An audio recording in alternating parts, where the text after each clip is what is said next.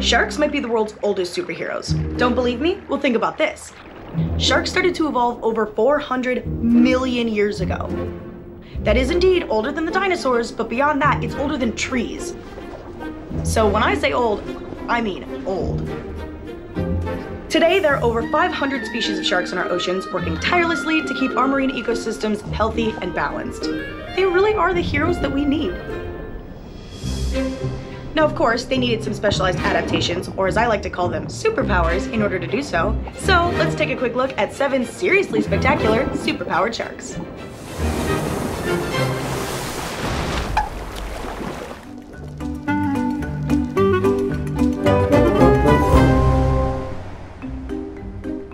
Up first, we have the epaulet shark. These precious little sharks are one of my personal favorites.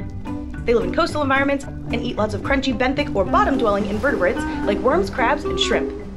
Shrimp. Because of this diet, these sharks are most active during low tides. Just think about it. It's the best time for them to try and find prey. The water is low, there's no place for the invertebrates to escape, and it's the perfect opportunity for them to go on the prowl for a midnight snack. I too am a big fan of midnight snacks. The problem is, because they're so active during low tide, they often find themselves trapped in an area with little to no water. But have no fear, tiny fins are here! I say trapped because they aren't really stuck there. They can get themselves out of these predicaments pretty easily, actually. They use their pectoral and pelvic fins to, in a way, walk over rocks and coral reefs, and into small tide pools to look for food, and get a literal breather from the lack of oxygen they just experienced for being out of the water for so long. If you look at their little pelvic and pectoral fins, it really does look like they're walking. Maybe waddling is the right term? Either way, fish out of water typically doesn't describe something good, but for these sharks, it's pretty much a real-life superpower.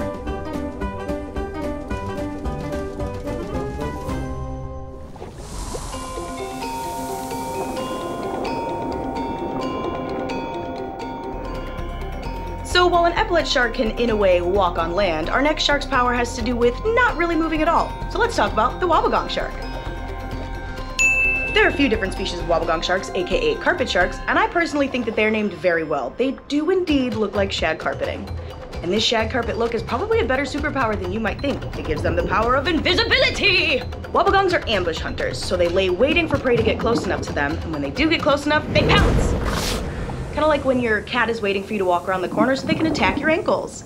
Of course, wobbegong sharks need fantastic camouflage to hide literally in plain sight, so the patterns and colors on their skin mimic the corals and rocks that they lay on, creating the perfect disguise.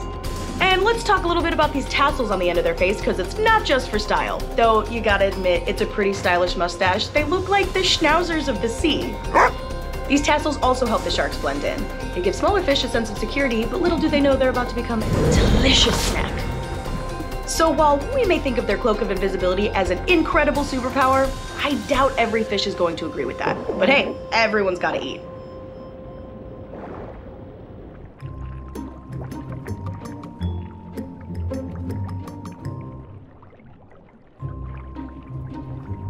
The wobbegong may copy its surroundings, but the horn shark likes to copy another species.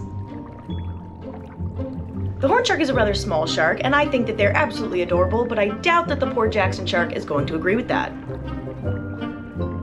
While many sharks give birth to live young, the Port Jackson puts loads of energy into producing eggs.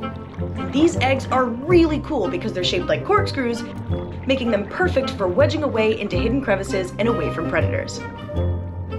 But the crested horn shark is going to try to make sure that all that time and energy was for absolutely nothing. Why? For reasons you might not expect. The crested horn shark looks eerily similar to the Port Jackson shark, making it difficult to tell friend from foe. This power of mimicry allows the crested horn shark to infiltrate Port Jackson shark territory, searching for eggs to steal. Though they look really similar, the crested horn shark is actually one of the most common predators of Port Jackson shark eggs. But like I said before, everyone's gotta eat. Man, I bet the phrase "keep your friends close and your enemies closer" really hits home for the Port Jackson shark.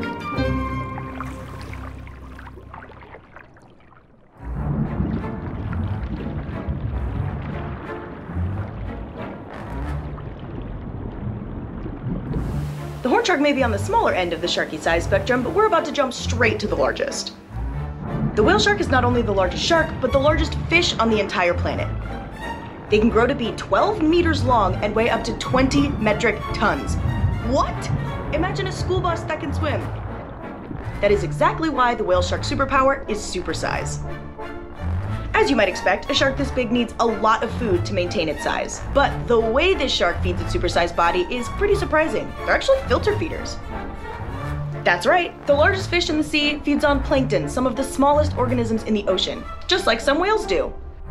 So I guess the name whale shark is pretty fitting, wouldn't you say? They tend to feed at the surface, but they can also dive pretty deep too, down to about 1,000 meters, and I wish so badly that I could do the same thing. And these gentle giants can migrate huge distances in search of food as well. Anything to feed those gigantic bodies. Now, I would love to know which whale shark friend I'm waving to if I happen upon one on a dive. Well, good news. You see those gorgeous polka dots along their body? Well, those patterns are as unique to each whale shark as fingerprints are to humans. So, if you get a good enough picture, it might just help you identify which record-setting, supersized friend you found.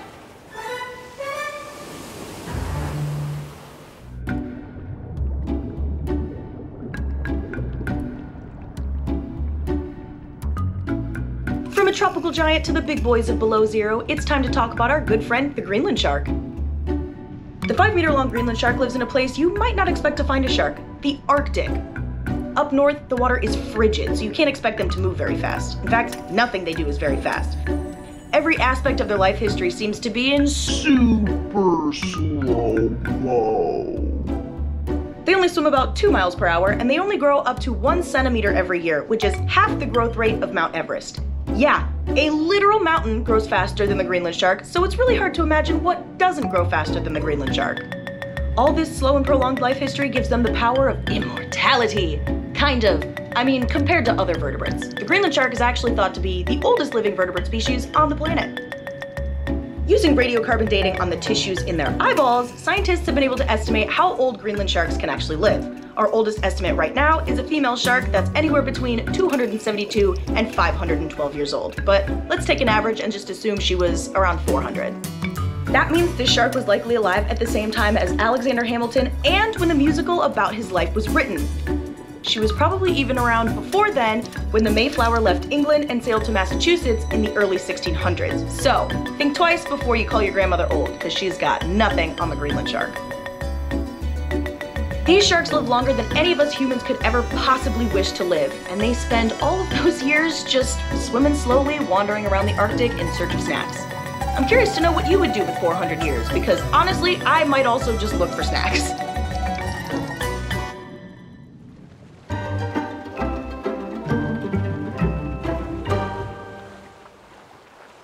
Now, if you're swimming as slow as a Greenland shark, you're probably not going fast enough to take flight, so it's a good thing our next animal has a little bit more speed on its side. But this next shark isn't a shark, it's actually a ray. A mobile ray, to be specific. Isn't that cheating, you might ask? Kind of, but not entirely. While sharks and rays are indeed different animals, they're very closely related. So, to put it simply, the main difference is that sharks have a long, thin body, like a sausage, and rays are flattened like a pancake. Does that make anybody else want breakfast food?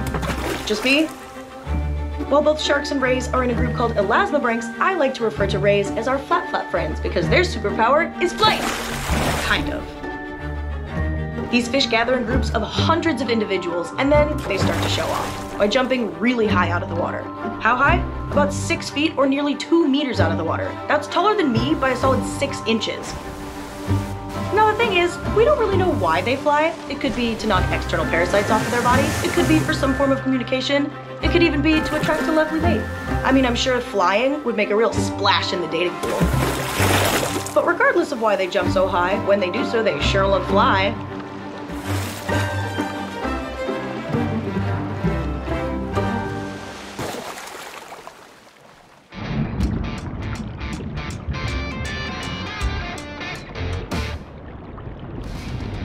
Though the mobile ray may have the speed to launch itself out of the water, no shark has speed like our last hero.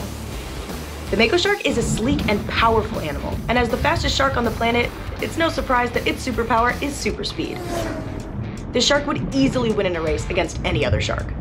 They can reach top speeds of up to 45 miles per hour, which is a typical speed limit for the main roads in most of the places that I've lived. which means the top speed that you're allowed to drive in a car to the grocery store is the same as the top speed that the mako shark can swim to catch its food. I feel so honored to have something in common with such a gorgeous animal. Now, of course, in order to swim that fast, the mako shark needs to be literally built for speed, so let's take a look at a couple adaptations. First, they're built like a torpedo. Very hydrodynamic, perfect for swimming fast. This shark also has a very prominent keel on its tail right before that signature tail fin. I like to call this section of their tail the ankle. So the keel on their ankle helps to reduce drag, letting them cut right through the water. Something else that helps this shark reduce drag are its dermal denticles, which basically translates to skin teeth. Now, all sharks have these type of scales, but the placement and shape of these dermal denticles on the mako shark really helps streamline the water across their body, helping them zip right through it. This last adaptation is something that we humans have in common with them. They are, to an extent, warm-blooded. The structure of their blood vessels helps them retain heat more than most sharks. Why is this important? Think about it like this. If you've ever been outside in the cold rain or the snow and you try to wiggle your fingers, they're not going to move very fast, are they? But once you start to warm them up, your fingers can move a little bit faster. It's the same kind of idea with these sharks. They need their muscles to be warm in order to swim fast enough to catch their prey. With all these adaptations, super speed in a very literal sense comes quite naturally to the mako shark.